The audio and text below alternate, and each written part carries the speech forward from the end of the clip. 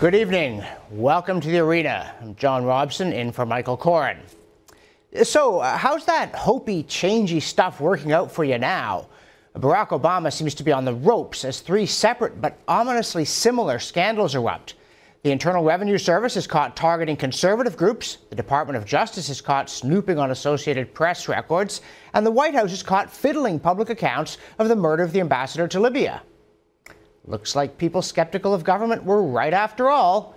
But for a change, there is some hope. The IRS story is a nightmare for Obama. Early this month, he told the Ohio State University graduating class, "Unfortunately, you've grown up hearing voices that incessantly warn of government as nothing more than some separate, sinister entity that's at the root of all our problems. Some of these same voices also do their best to gum up the works. They'll warn that tyranny is always lurking just around the corner.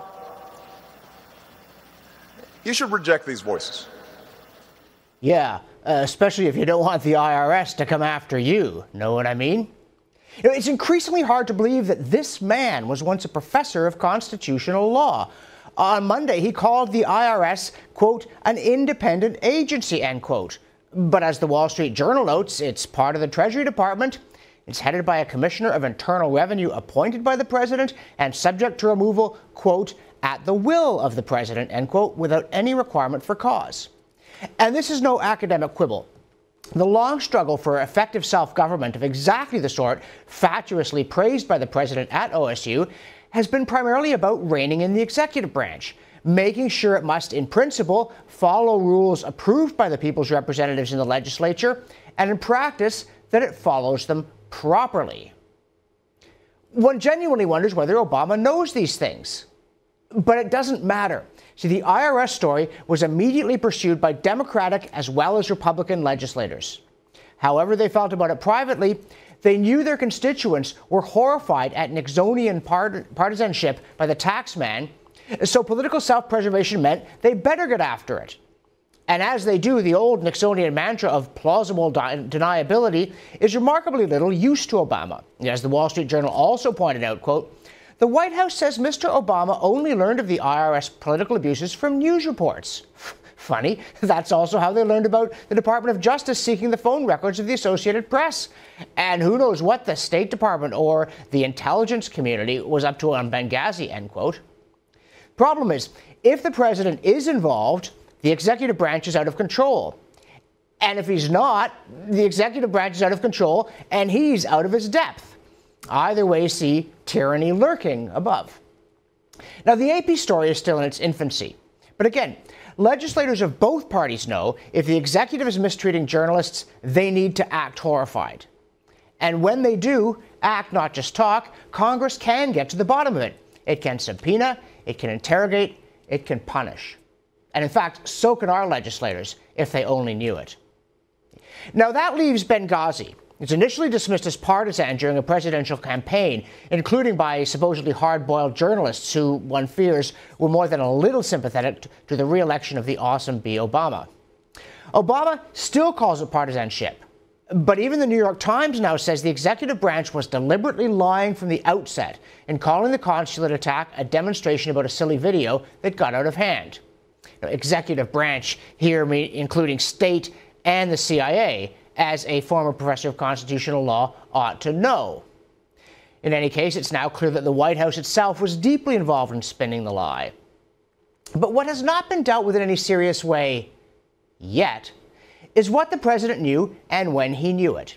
During the election campaign on October 26th, Obama told an interviewer, quote, the minute I found out what was happening, I gave three very clear directives. Number one, make sure that we are securing our personnel and doing whatever we need to, end quote. Yet we now know, and Congress now knows, there was no effort to deploy forces to stop the attack on the consulate, and indeed special forces who were ready to go were ordered to stand down. So the questions are, first, what order exactly did the president give, when, and to whom? Second, what did they then do or not do to implement it? And third, what did the president do after giving that order? And I don't just mean go to sleep without asking to be kept updated and the next day fly off to a fundraiser, though apparently he did. I mean later, when he discovered nothing was done in response to his order. It hasn't yet become a major issue because the question hasn't yet been forcefully asked. But it will be.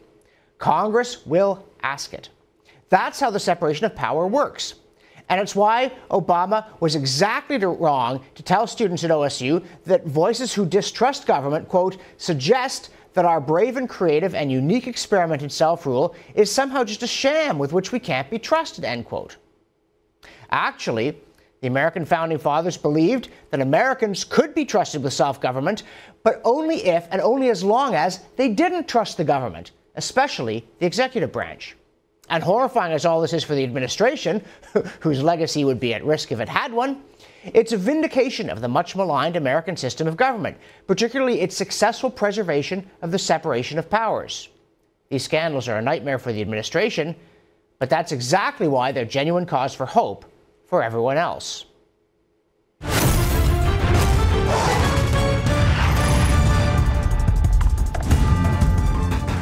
So it looks to me like Barack Obama's in a lot of trouble over these scandals. But am I overestimating their seriousness or underestimating his administration's capacity for damage control? I'm joined now from New York by Patrick Brennan. He's a writer with National Review. How serious is this confluence, do you think, of the IRS, Department of Justice going after AP records, and then the Benghazi scandal resurfacing? I think he's got a real problem, and it doesn't appear that the administration has dealt with this terribly well. And it goes deeper than that. I think the larger project of the Obama administration was basically like make Americans believe that government can do really good things for them. It's been the thrust of both of his inaugural speeches.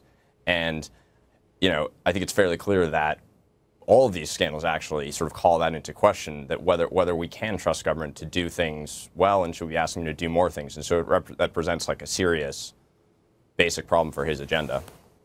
It was a curious fact that Bill Clinton was able to survive his multiple scandals because there were so many of them, people couldn't keep track of them. And there are certainly a lot of details in all of these, but the overreaching impression one has is that government is out of control. And if the president's standing around saying, all I know is what I read in the newspapers, that actually indicates the problem is worse rather than less serious, doesn't it? Yeah, I mean, the way basically they dealt with it so far is just saying, well, look, we don't know the facts yet, and we're going to wait for these various investigations to finish. That was sort of the way they went about Benghazi. They said, like, look, we're going to have an independent report done by this Accountability Review Board. It turns out that, which is sort of a legitimate defense as so far as it goes, but then it turned out that they didn't interview, a lot of the key witnesses. They didn't do a very good job, and they didn't get to the bottom of the issues there. And so that's what they're saying about the IRS now, that they did an audit, and now they're going to look at individuals who are responsible. And so, the president hasn't really gotten out in front of it, and so it's definitely calling his his agenda. It's going to present a lot of problems going down, and because especially the IRS thing is such a bad scandal for him because nobody likes the IRS. So you could look at like Benghazi, and people really like the State Department. They like our intelligence community. They don't want to think that we're screwing that up. They don't want to think that our that our national security officials would lie to us about that kind of thing.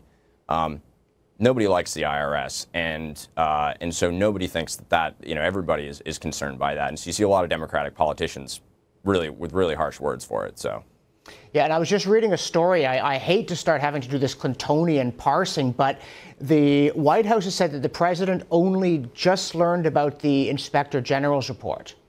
But the question he was asked was, when did you find out about the targeting?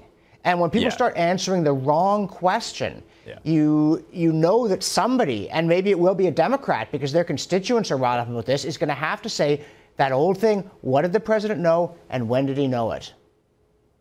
Yeah, I mean, I think we've got to get to the bottom of that. And it appears that it went really far up, and But certainly within the administration, and they've not done, in the president's rhetoric all along, it's like he at the very least, he's got to take a little blame for pretending, basically, for suggesting this kind of thing would be okay. So like during the 2012 campaign, the Obama campaign was sending out emails to sign up for a petition to force the Koch brothers to reveal their donors, and force Karl Rove's various campaign organizations to reveal all their donors. which for the most part, they don't have to do by law. And that's actually what's at issue here with these 501c4 investigations.